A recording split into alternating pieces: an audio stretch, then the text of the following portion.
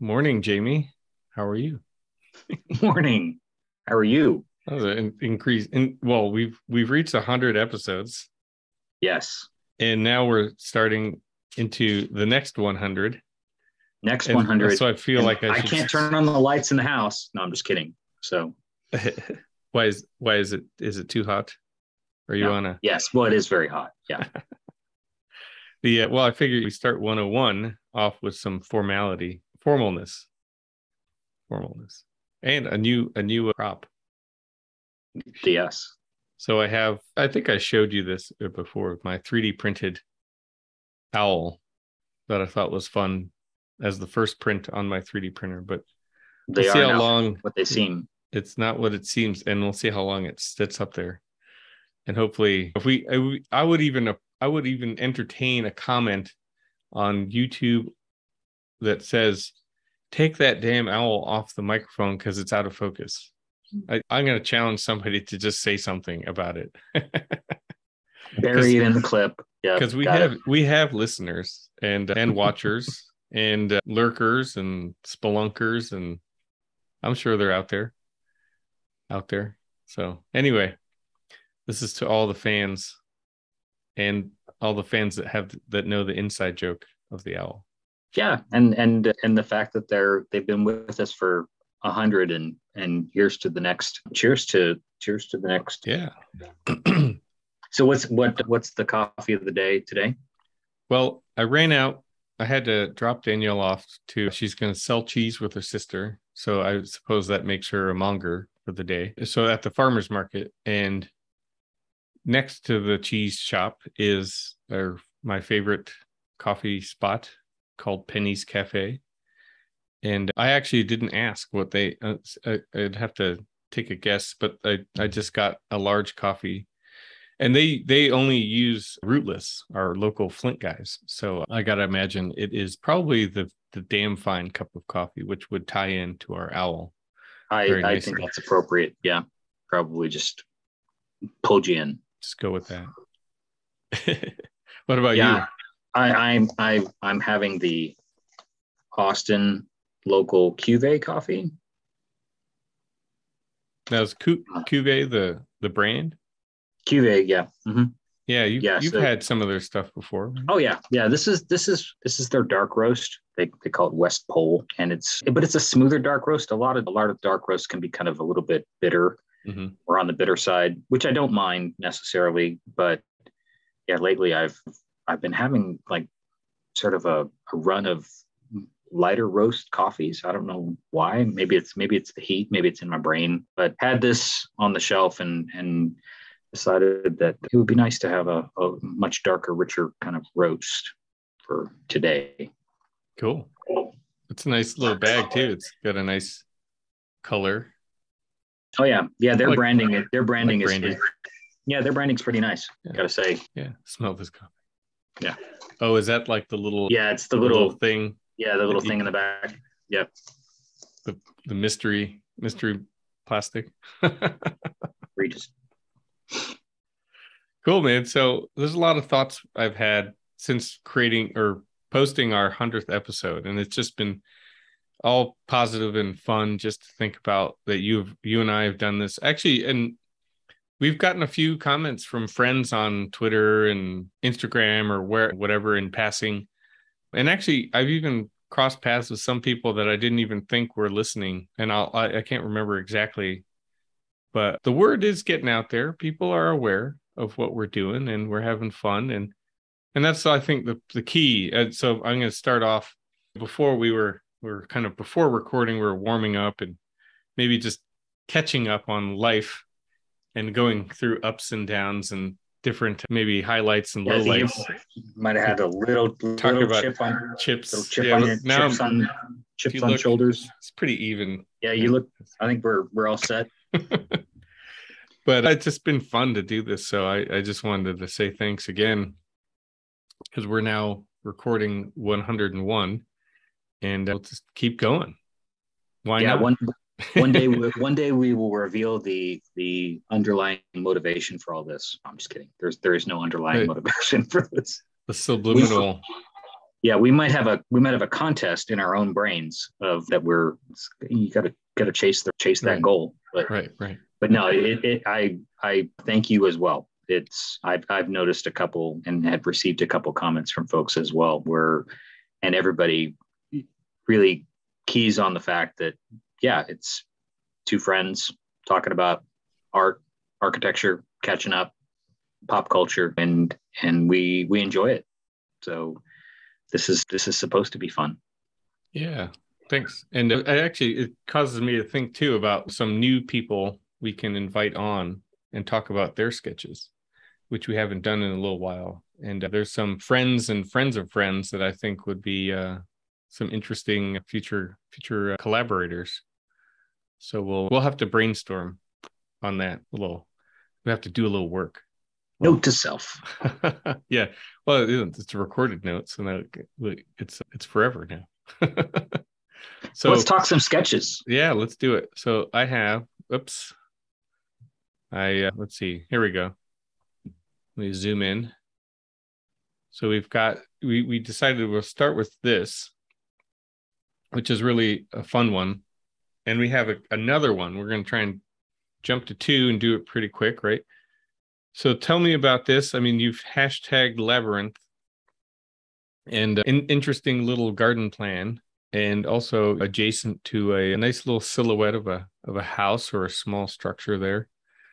So where's this one coming from? This is a real project that's actually this is one of those moments that I wanted to share kind of in the spirit of 101 for our episodes and sort of these little projects that could and these kind of brainstormed ideas that you're not really sure when you sort of send it off into the world whether or not anybody's going to listen or like it or enjoy it or appreciate it. And in this particular case, this is a small project, which is actually, it's a small intervention, but a really big project in terms of impact potentially for at least of importance for this community. So this is a small town just east of Elgin, Texas, and they're known for brick manufacturing. They have a large brick manufacturing plant. They're part of the Acme family now, but a lot of these towns would grow up around the rail, and so the building, the silhouette that you see in the background, is actually their historic railway depot.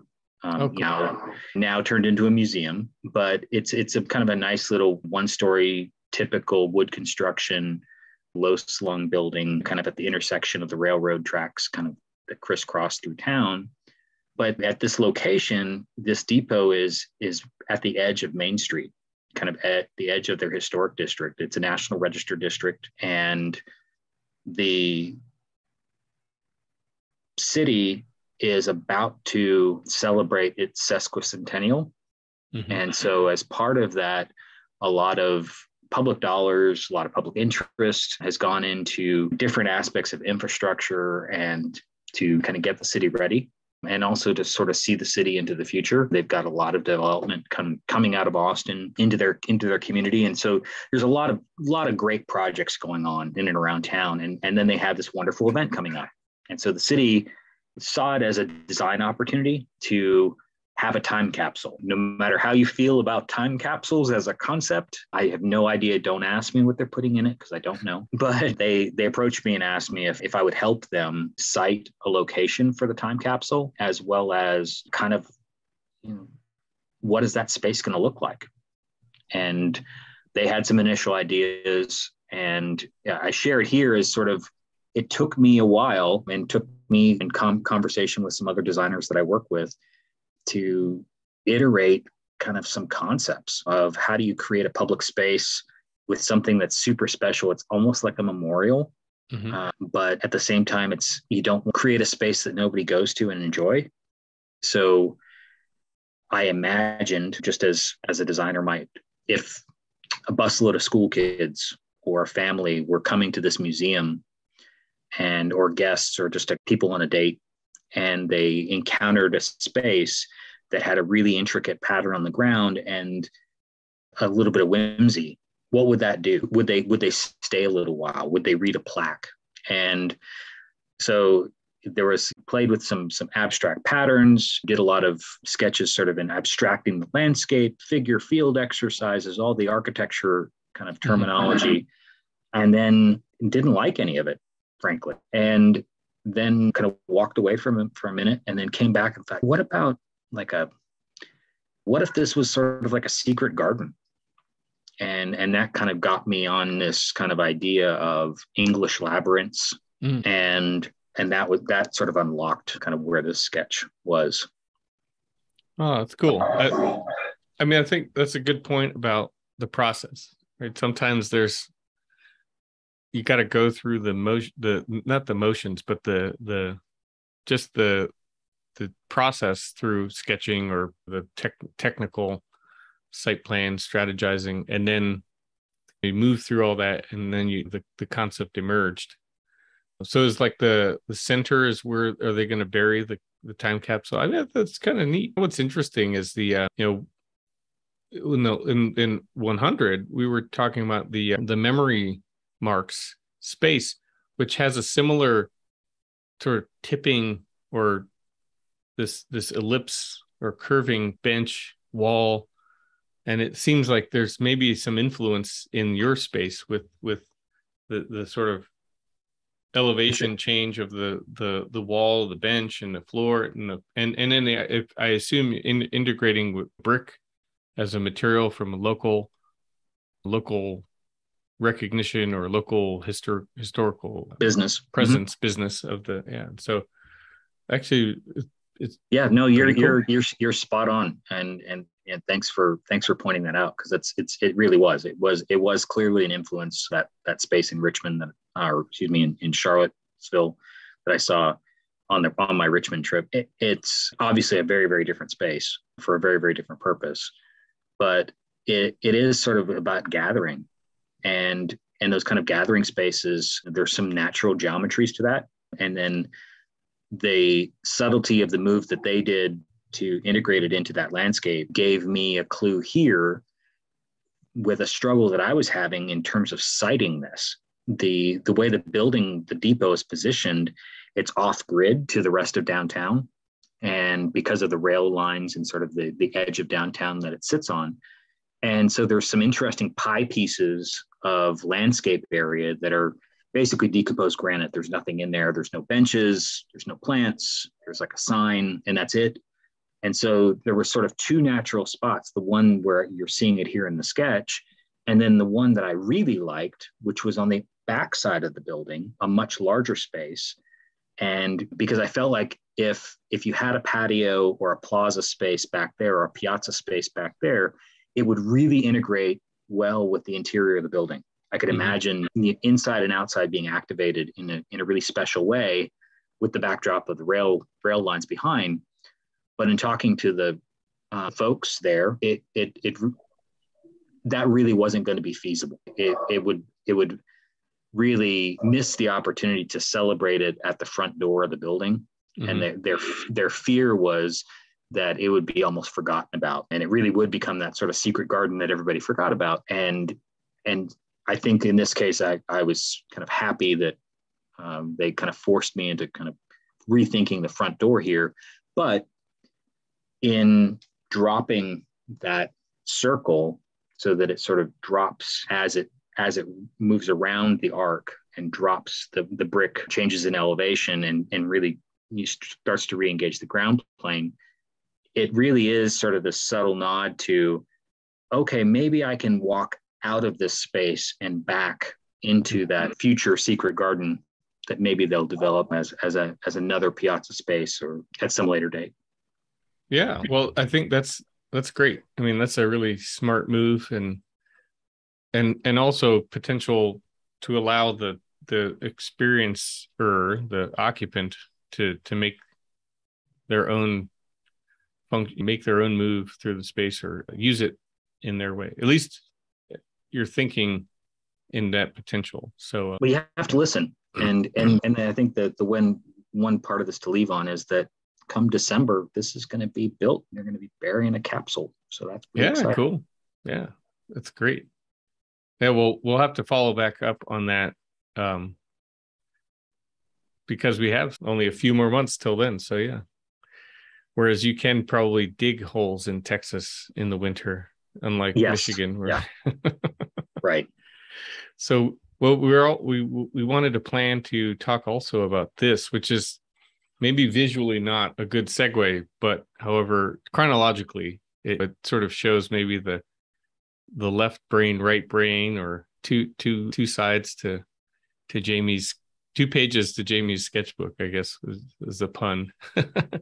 But is a fun one for me, because I always like when you make these sort of abstractions, and they reminisce a lot of my undergraduate days, like soaking in Morphosis monographs and things like that, Tom Main drawings and so on, and or everything from their office, but especially like these sort of arcing wedge shapes that are somehow, I don't know, there's something I can't I don't know what the word is, but it's basically always, you have an affinity for them. Affinity for this sort of shape and volume. I don't know.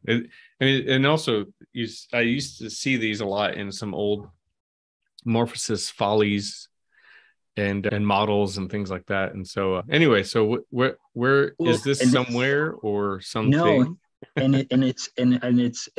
think it's kind of along the lines of what you were speaking of, is that their work, the Southern California School there, and of all those architects and others, I think their graphic influence on me, like yourself, was sort of made an indelible mark in terms of influence. But I think that having worked on the project in Elgin, where it's sort of thinking about space, and at the same time, not just thinking about space, but also trying to dream up program. You're given kind of a little bit of a prompt, and you're also having to imagine how people might use the space, and then how the materials or the structure or the tectonics start to generate a design from that. In that case, I knew it was going to be built, but what it does is, for me, in my sort of creative mind, starts to send me on a path of thinking about follies and sculpture and public art. And so when I don't have a site and I don't have necessarily a program prompt, a lot of sketches like this start to get generated. And so this is one of those ones that gets born out of the interest in art and public space and folly and programless spaces that need program. And so then it's an exploration of line and form and space and scale and order, and trying to create some order in the space so that it's recognizable. And here, this is a fast drawing. There's an intricacy to it, but it's really fast. And I think the telltale sign that it's fast is it's all one line weight. And it's a drawing that's seeking purpose and not necessarily starting out with one, which is a different kind of exercise. It's a challenge. I mean, but it's one where that we've talked about before, is where I try and challenge myself with some artificial rules. And in this particular case is, oh, wow, you've been thinking about public art and these spaces and follies and things. Okay, let's get some of those ideas out on the page, and let's only give ourselves 10 minutes to do it. Yeah, I see that. And it makes a lot of sense too, because I think one thing to end on for me is the scale, right? Is trying to put your thought process into a particular scale of project. And just like you said in the beginning of the first sketch, which it's a small public space, but it has an impact and a presence to the occupant, is a very different design scale to have your brain work in than, say, designing a stadium or an office building. I mean, those are much bigger. A stadium is a much bigger scale, but I mean, the moves, the strokes, the things, the gestures are very different in both senses, and both ends of the spectrum. And so I could see that, and it makes a lot of sense. And I think we'll have a couple more that we're going to talk about in the future that probably are still part of the same thought process. So thanks a lot.